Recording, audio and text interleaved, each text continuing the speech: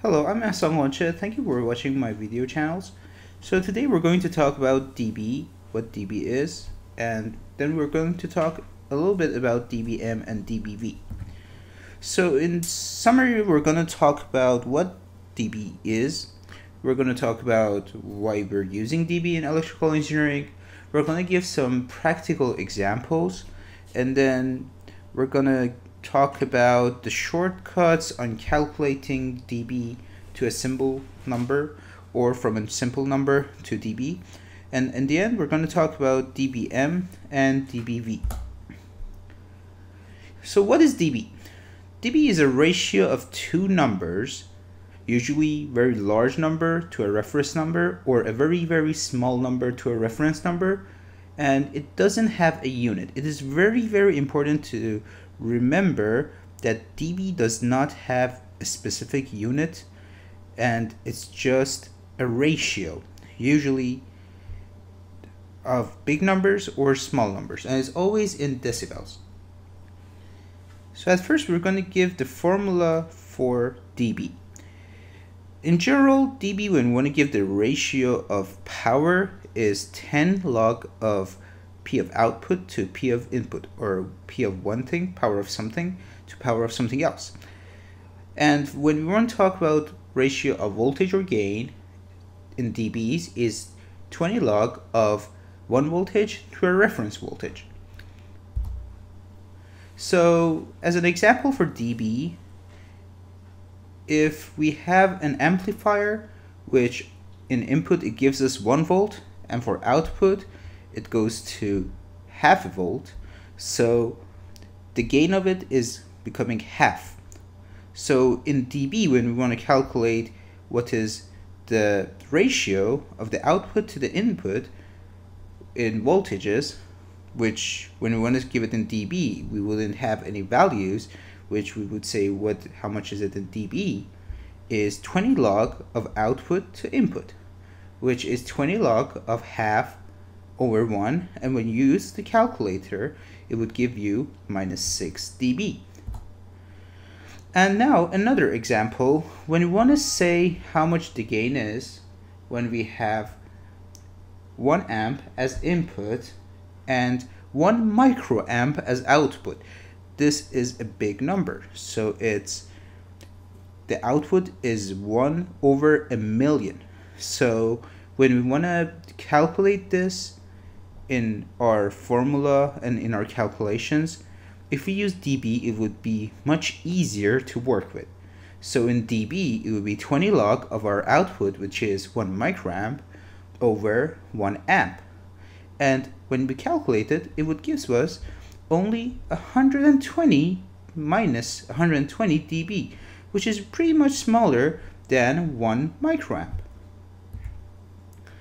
Now, as another example, if we have 3 amplifiers connected together, our input first multiplies by 2, and then the gain of the second one, it's multiplied by 10, and the third one, 31.62.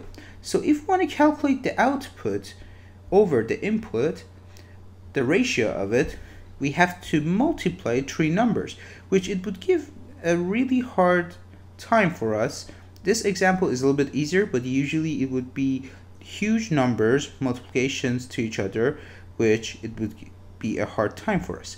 So instead of doing that, we can simply do it in dB. So if the gain is twice, the output is twice of the input, as we saw in the previous formulas, if we use that, it would give us 6 dB. If it's 10 times, it would give us 20 dB. And if it's 31.62 times, it's 30 dB. So instead of multiplying real numbers for the result of output to input ratio, we can simply add the dB values, which would be 6 plus 20 plus 30, which is 56, which is pretty much easier rather than doing the multiplication. So now we're going to talk about an example from the signal analyzer. Signal analyzer, as you can see, it's a scale and it shows the voltage in respect to the frequency that we have.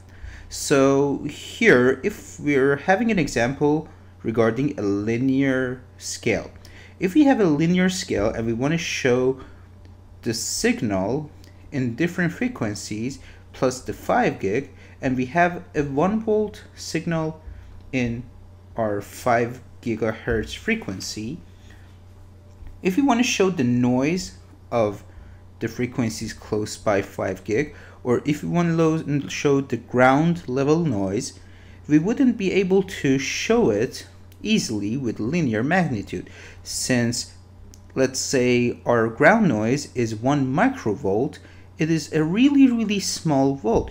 So in comparison to 1 volt, it's 1 over a million of 1 volt.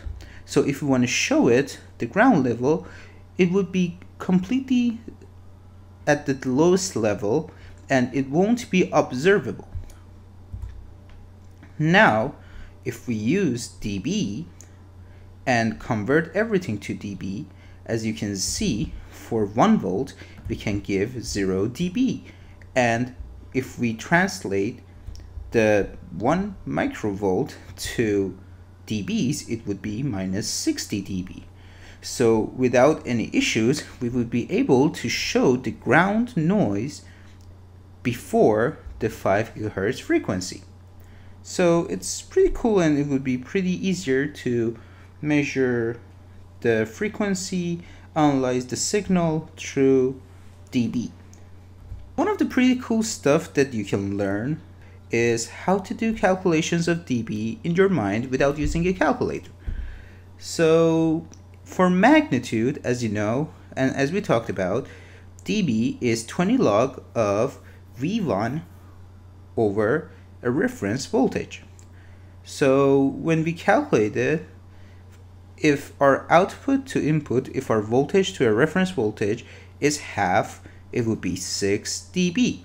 So minus 6 dB. So minus 6 dB, it's always equal to the ratio of half. So it's obvious that if minus 6 dB is ratio of half, then plus 6 dB would be twice. It means, let's say, amplifier example, it means that, for example, the voltage has been doubled.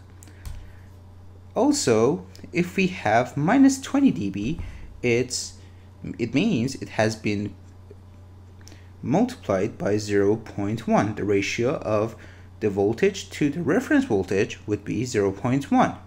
As if we have positive 20 dB, it would be 10 times the amount. In an example of how we can use dB and how we can calculate dB in our mind without using a calculator, we are going to calculate 10,000 to dB. So 10,000 is 10 multiplied by 10 by 10 by 10. So each 10, as we talked about in magnitude, it's 20 dB. So it's 4 times 10. So we're going to add 4 20 dBs together. As a reminder, when we are doing the number, it's multiplication. When we translate it to dB, it's adding. Besides that, if it's divide in number, we use negative. In another example, if we want to translate 500 to dB, it's 0.5 times 10 times 10 times 10. So half was minus 6 dB. And 10 is 20 dB. So we can simply add them together and we would have 54 dB. That was pretty much easy to calculate rather than using a calculator and pushing a lot of buttons. So now we're going to talk about calculating the power ratios. As you can see, for power, P1 over P of reference, if we want to do the ratio in dB, it's 10 log of P1 over P of reference. So if a power is half of our reference power, we would have minus 3 dB.